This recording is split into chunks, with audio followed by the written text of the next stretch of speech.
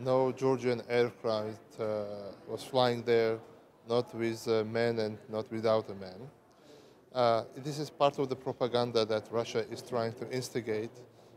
Day before that, they came with these absolutely false statements that diplomatic corps in Tbilisi is evacuating.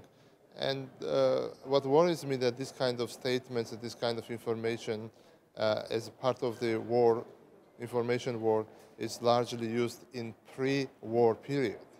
So that's my worry, that we are here to avert the war, and we have all signals, all informational signals. We know how Russians behave.